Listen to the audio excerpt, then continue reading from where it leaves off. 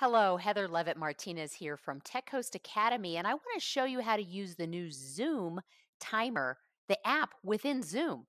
So, what you're going to want to do is go down into your toolbar to apps, and when you open that up, it may say timer already, but if you haven't already installed it, that's okay. Just click Discover, and then when you see the little magnifying glass, go ahead and type in timer and then click timer. Now, if it doesn't open right away, go ahead and click it. It may need to download the app.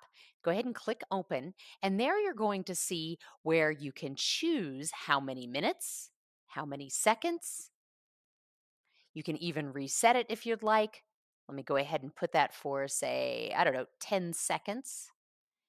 And then you can either turn the chime off or on. That's going to be the alarm. Make sure that you have display timer for others if you want it to show up on your screen. And go ahead and click start. It's going to show up on the screen. You can see it there. And in just a few seconds, it's going to go ahead and alarm so that you can hear it as well. All right, time's up.